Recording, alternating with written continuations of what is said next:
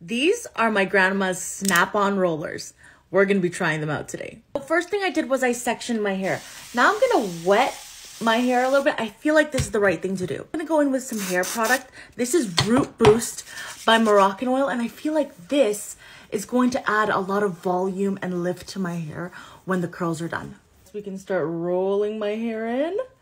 Oh my God, this is gonna take forever. I got 3 on, worked out. I'm gonna do the rest. Okay, it took me 20 minutes because I had the help of my boyfriend. So I did this, and then I figured I would curl these ones going that way.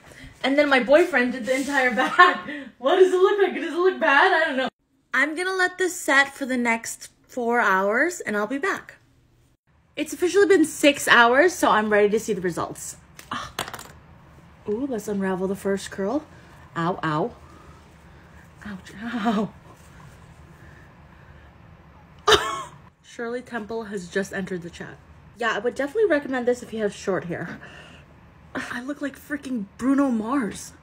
Anyways, this was a total epic fail. And not to be dramatic, but I want to die. I'm trying to make it work, but I literally look like I work at a symphony as a conductor. This is gonna be the last hair tutorial I do in a while. You know what they say? That's why your hair's so big. It's